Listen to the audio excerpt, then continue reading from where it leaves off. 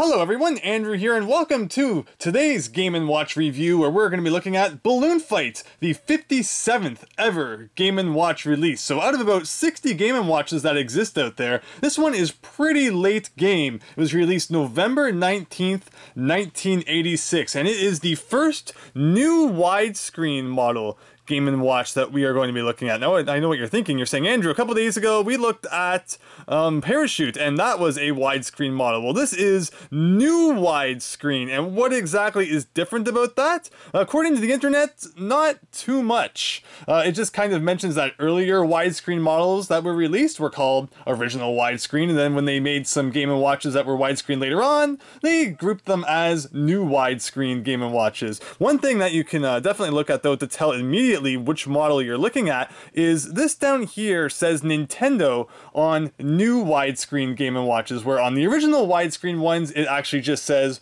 widescreen, which you'll notice if you go back and look at the Parachute game, and you'll of course see it on other Game & Watches that we look at throughout the month. But yeah, it's just kind of a weird thing going on there. You might also think, you can look up here, and this time we actually don't have a Game B. Rather than the alarm button being small like the ACL button, it is now a proper sized button. But that's not consistent for all new widescreen models, so you can't even just kind of, go by that. I also think we're probably going to test out the alarm in today's video, but I haven't shown off the Game & Watch's alarm working yet. So if we have some time, which I don't know how long the gameplay is going to last for this one, it's pretty tricky, we'll probably have some time to look at the alarm.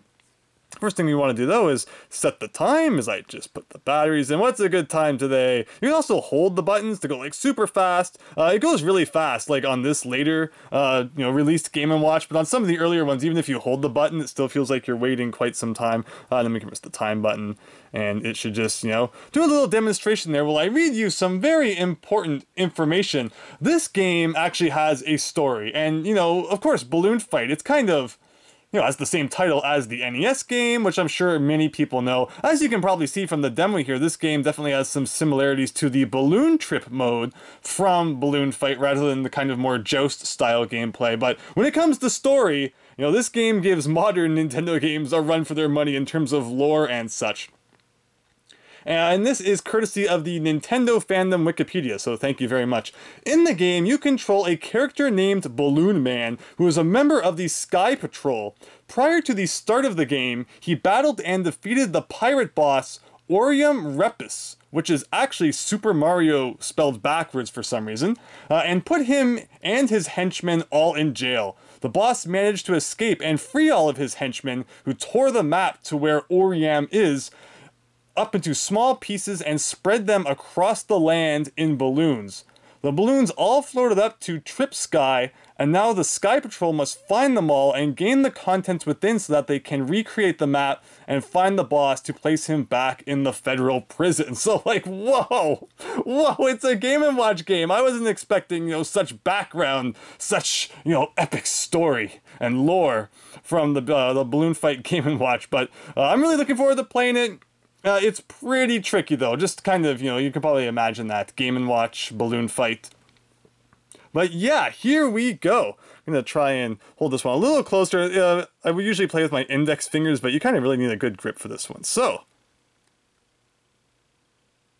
I press the time button, of course. So what we need to do now is you press this button to fly upwards, just like you do in normal Balloon Fight, but you can also press left and right to get some height. But it's kind of tricky picking up the balloons and such because, it's not a smooth movement. It's very, kind of frame by frame. So sometimes understanding where you are in relation to the screen and such is quite difficult. There are also posts that you can stop on, so you can kind of, use them to get your bearings back, figure out exactly where you are, which is kind of nice. And what we need to do is we need to collect 25 balloons, and then a flashing post will appear, which if we land on, we can use to go to the next level. And you get bonus points, just like in the original Balloon Fight, if you never miss any balloons, and get like a really good chain of 20 or so going, but it's kind of, it's so hard to understand where you are. And as soon as you stop pressing the button on the right repeatedly, you really drop fast, so you really need to be careful you don't fall in that water, because it's super easy to accidentally do that.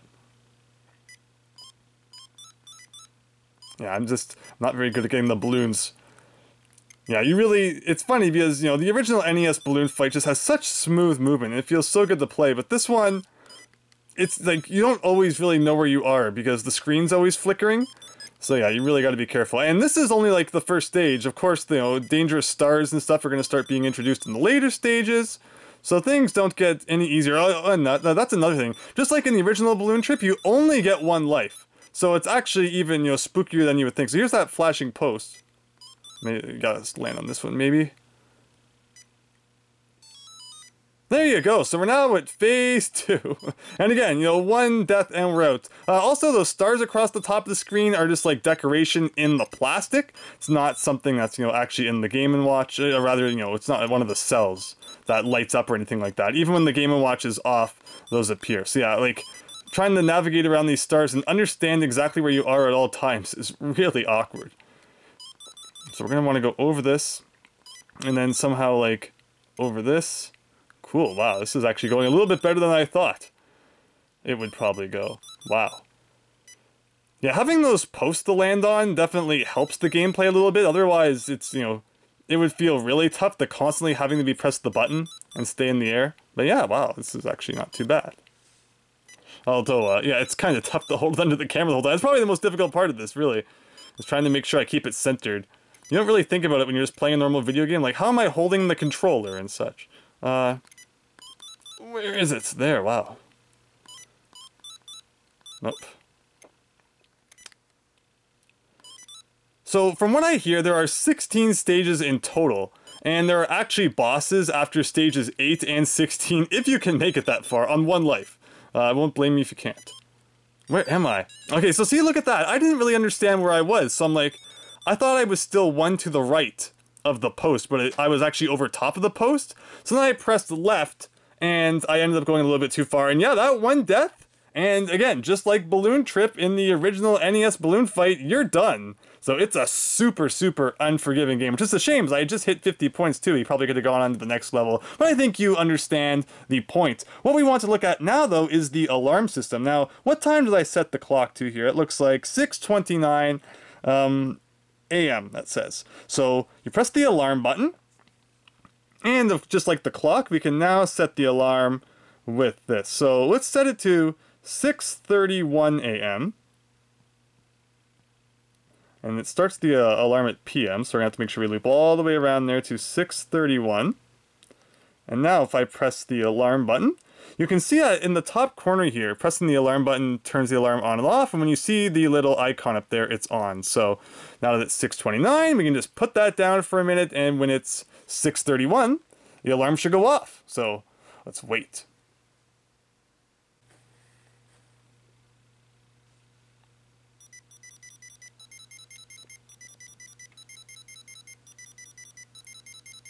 And that is the alarm sounds. That is what would be waking you up in the morning if you use this as your alarm. And that will continue for a little bit, or until you press either the time or alarm button. So there you go, and then the icon will still be there, so the alarm will once again go off when it hits 6:31 the next day. But if you press that alarm button, that icon disappears, and the alarm is now off. So there you go, that is a demonstration of the alarm feature, which the very first Game & Watch we looked at this month, Fire did not have, although in all series after the Silver series, there was an alarm function. But that's probably something, you know, most people haven't seen in operation. And all around, I think that Balloon Fight is a cool game. I think it has a really nice color to it, and just overall, I mean, Balloon Trip is always a fun thing to play on the NES, so them trying to convert that into a Game & Watch is a very interesting experiment. Unfortunately, because of the flicker of the cells and how it's not, you know, smoothly animated, it's kind of tricky to play, but overall, I think definitely worth a play at some point if you can. I don't think it was ever included in any Game & Watch gallery game, so, you know, it's pretty obscure,